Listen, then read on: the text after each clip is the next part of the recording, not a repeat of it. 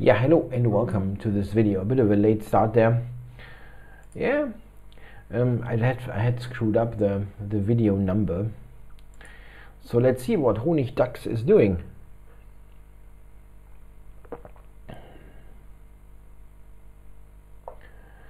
He's going for a Sicilian defense. Yeah, I don't really think the open is a good one. I mean, it's good, yeah, but not for me. I need to play some more conservative chess. Bishop b5 check. Honigdachs, by the way, is a German name. It's in English it's a honey badger, pretty fierce animal.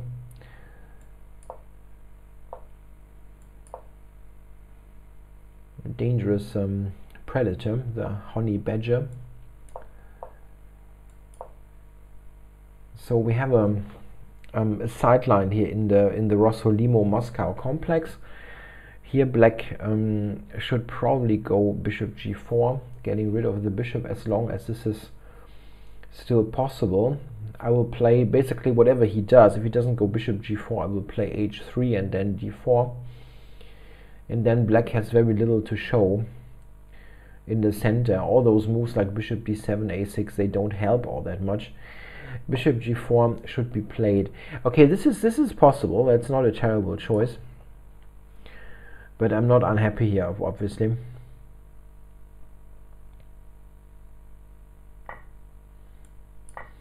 So he gives me the square on c3. Yeah, here the thing is, yeah, I mean d4 is hanging. And I think this is actually better for white. I think in my book I recommended against e5, I recommended h3, to be honest. I think I just played d4 a tad too quickly. But, I mean, this is not bad. It's something that I looked at briefly, and I wasn't so sure about this kind of situation when I was writing. I did not want to allow the knight to come to d4, but it's not terrible or anything. Yeah, how to do that? Probably bishop e3 is correct, allowing him to take. Yeah, I'm not so happy with this development. It's kind of an untidy position, what I don't like so much.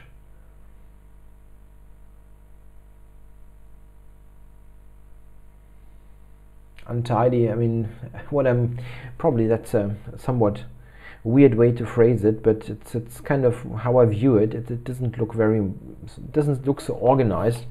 If there is a double pawn on f3 with the king on g1, don't really like it so much. Oh, he allows me to take on d4. That is a surprise. Yeah, I'm happily taking this opportunity.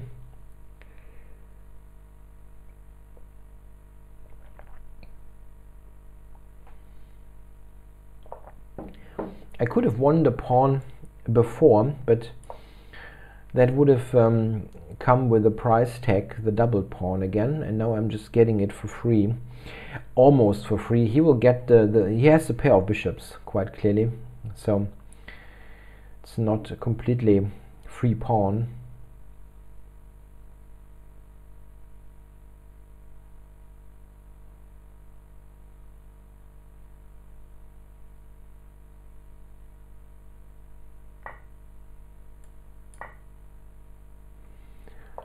Okay, so he basically says that the opposite colored bishops will help him. That's probably true.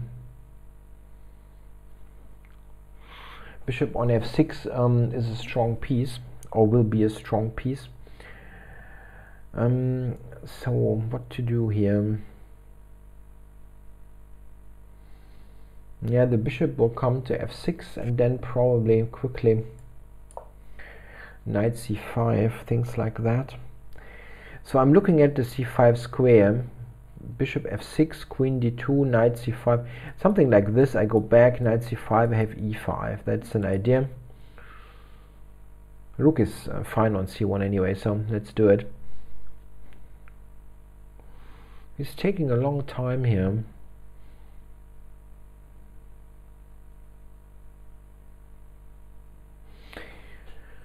No, queen a5, something like that. No.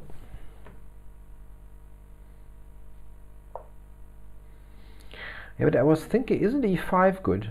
e5 looks like a good move. I mean, he can go to e7, but that's not what you want. And now b4, knight d7, e6. Oh. Yeah, anyway, e6 of course. Oh, he takes it. I thought bishop f6 maybe. But okay. Now,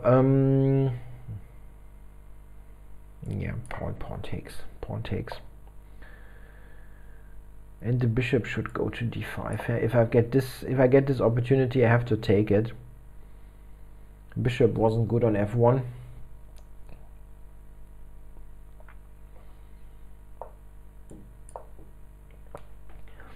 And this is a fantastic square, really. Now, if I take it, yeah, and go here, he cannot play rook c7 due to e7. That's a self pin. Knight d4, no, that he can take, but I still don't believe this move.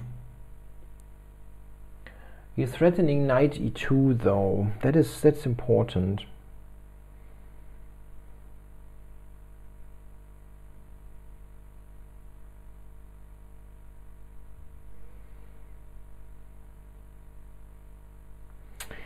He threatens knight e2. So how do we do that? That must be him. Here I think I should have a win, a really clean win.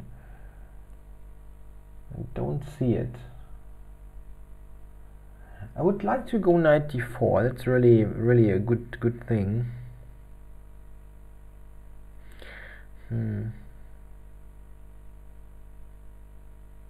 Okay, let's just do this.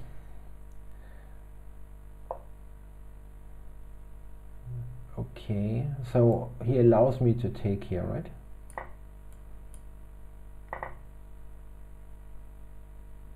Queen b5, is that a thing? No. Just prevent him from activating. The only thing I need to do is make sure that I'm not blundering a back rank mate. That's the thing. Just going. I've got everything protected. Every single thing that I have is protected. So knight h4. No move. Yeah. I think. I mean, maybe he had a little bit of compensation at the very beginning. That I don't know. Here in my book I recommended h3. I now remember, yeah, bishop e7 d4, that was the main line. This is not bad though, it's just a little bit, as I mentioned, it's a little bit untidy. d5, knight d4, bishop e3. I think black should definitely take now. This probably. I think this is probably slightly better for white. Not sure, the engine wants to go to d2 to c3. Yeah, he says I thought he got more of that pawn sacrifice. Yeah.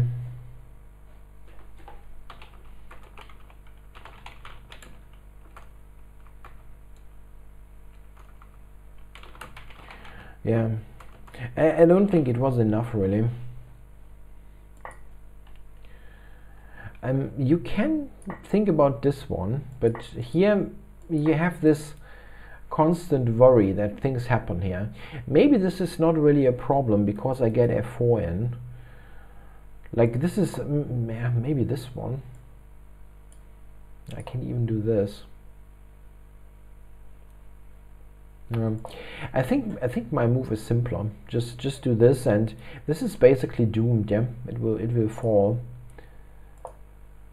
And interesting I think maybe here, when you look at this, knight c5 has to be avoided. Yeah, and he says he saw it but forgot about it. Yeah, that's very typical happening. So I think this is probably right. You have to, what you do here as black is you have to hope that the rooks get off and the heavy pieces get off the board, and then it's not too bad. Something like this, a5, and then you're kind of still playing. It's not really great, but it's probably what you have to do. I will probably play, I don't know, b3, something like that, and you have to hope that you get some opposite colored bishops ending that you can draw. After e5, I think black is basically lost. That is absolutely impossible to hold.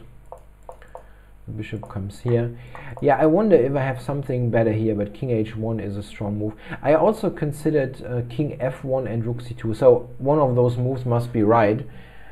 Here I didn't like somehow that there might be checks somewhere, but there is none. Rook c2 also looked decent, but king h1 is one of the stronger moves. So. And here, yeah, it's just over.